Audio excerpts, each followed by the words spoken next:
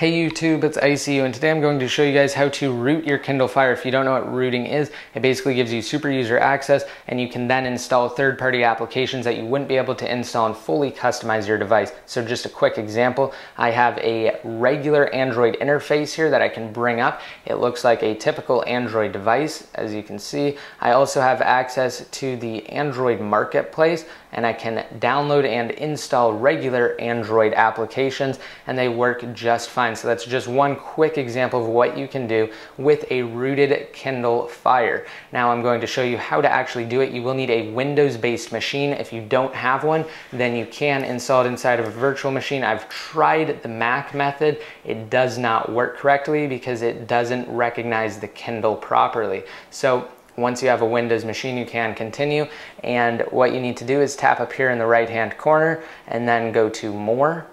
Once here, go to Device. Now I'm going to put it up here because it has my serial number, and you will need to allow the installation of applications from unknown sources. So if it's off, just make sure you turn it on, because again, we are rooting it. It's from an unknown source. So you need to have that enabled before you can actually root it. And once you've gotten that out of the way, you can come back over here to your Windows computer, and you will need to download the actual SDK for Android, and you'll also need to download Super One Click, and I will have links to those down below in the post that I have in the more info. Just go to that post and you will be able to download those files, and you can open up the SDK installer. Just hit yes when it prompts you. Hit next, and then right here it will automatically check to see if you have Java SE Development Kit installed. If you do not have it installed, you do need to have it installed prior to the installation of the Android SDK tools. So you can just hit the button that it gives you right here to actually bring up an internet window, and you can download it from there and then install it. And once it is installed, you exit out of the Android SDK tools setup and you just open it back up again, allow, and then you can continue, and it will check to see if you have it installed. And obviously, because you just installed it, you can continue and hit next. And I highly recommend right here changing the destination folder to C:\Android with a capital A. That will make things easier, because you don't have to type as much. So just hit next. It's saying it already exists because I already have it installed, so that's okay. And then you just want to install it. Once it is installed, you can bring up the Android SDK. It should automatically ask you if you want to bring it up. If not, you can search for SDK in the start menu, and you can bring it up that way.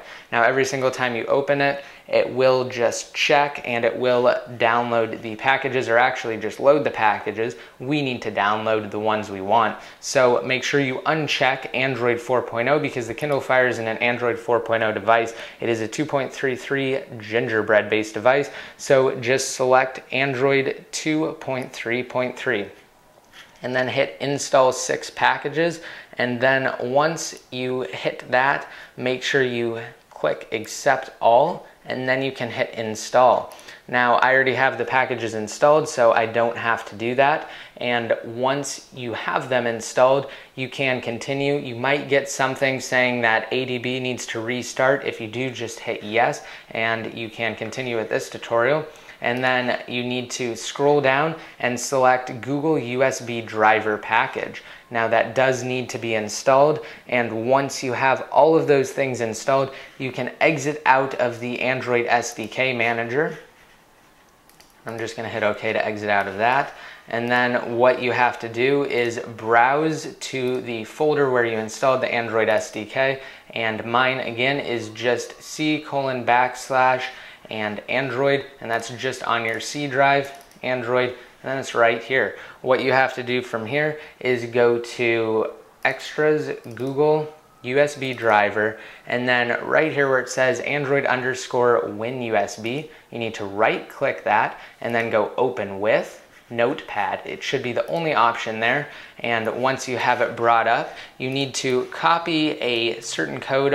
Again, that is in the post that's down below in the more info. And you need to find this line of text right here. Let me get this window in view. You need to find this line of text. It's google.nl ntx86, and it won't look like mine right here. It will look like this. What you need to do is put your cursor after that text that I told you about, and then hit return and paste in the code that is needed. Also, you'll have to do that for this one right here. It's google.ntamd64. So it's just the same thing. What you want to do is just hit return right after it and then paste it in. And you can hit file and then save.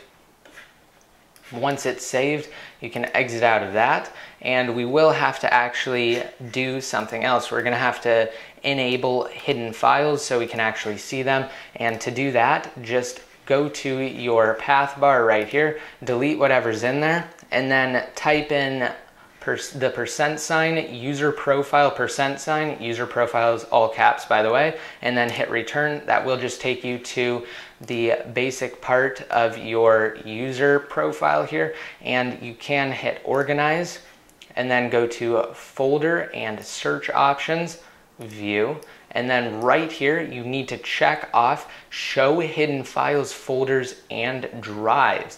It should be don't show by default. You need to make it show, hit apply, and then hit OK, and then you should see .android right here.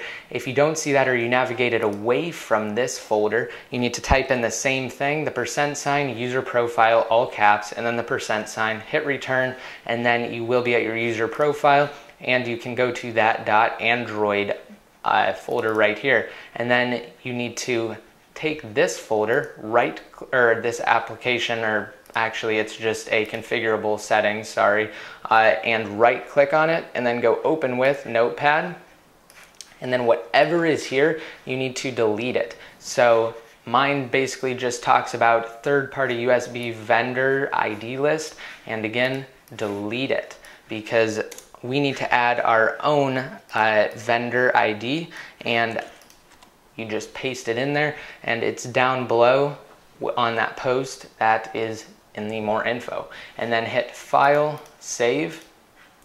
So once you have that updated, you can actually close out of it and you can plug in your Kindle. So I have my Kindle right here. You need to plug it in via micro USB. If you don't have one, you can pick one up.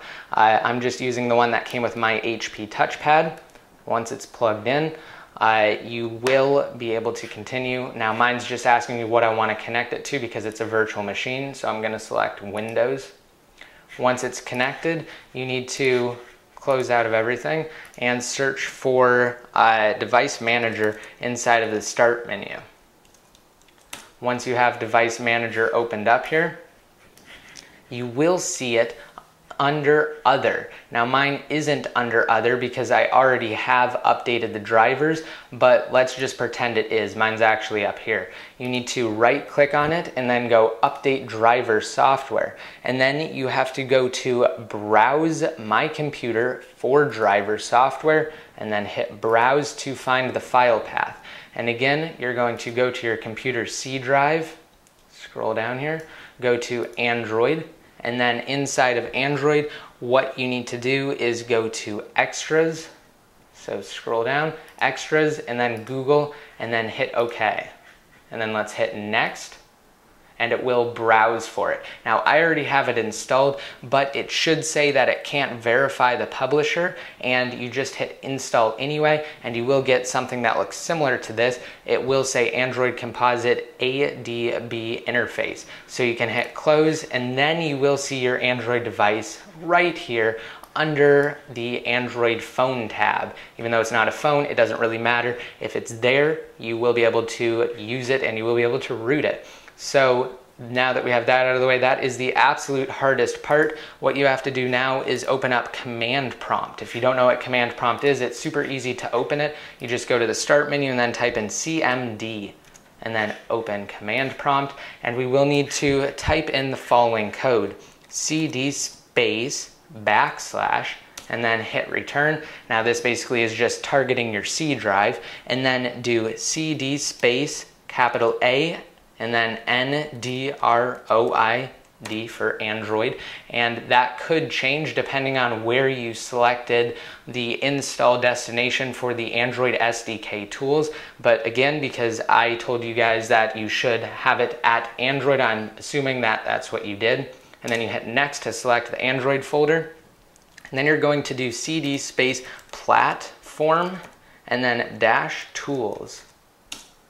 Now it's selected that tools folder, and then you're going to do ADB space kill and then dash server.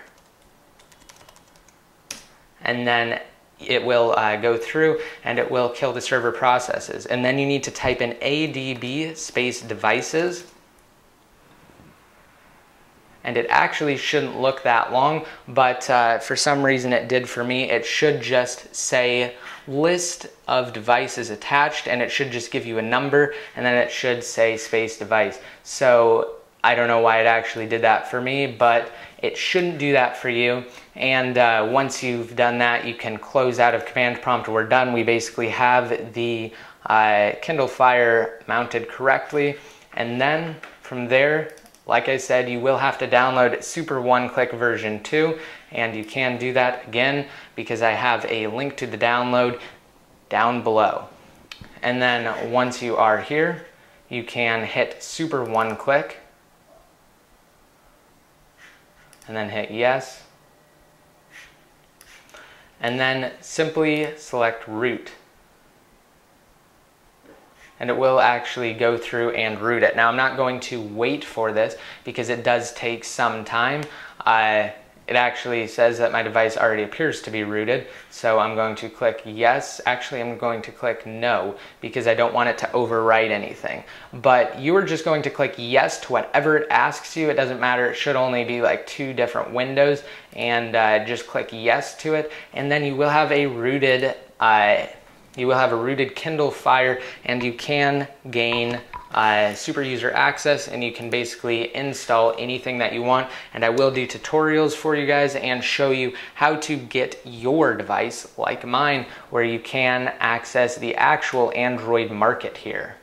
So I hope you guys liked this video, just showing you how you can actually root your Kindle Fire. And again, I have the full written instructions down below on the post, so make sure you go to that post. It has everything written out and it's extremely detailed, and it is definitely a necessity because you will not know what to type in otherwise. I hope you guys liked this video. Remember to rate it up if you did, and if you guys want to enter the All Things Apple giveaway, rate it up, like I said, and also favorite it and leave a comment down below in the comment section with the phrase All Things Apple giveaway, and you will be entered for a chance to win either a brand new unlocked iPhone 4S, an iPod Touch, an iPod Nano, or an iPod Shuffle. But first you must meet the prerequisites, so I will have a link to the video describing the All Things Apple giveaway, and you can get all of the information there. So like I said, I hope you guys liked this video, and I'm looking forward to making more videos on the Kindle Fire. And until then, just stay tuned. This is ICU signing out.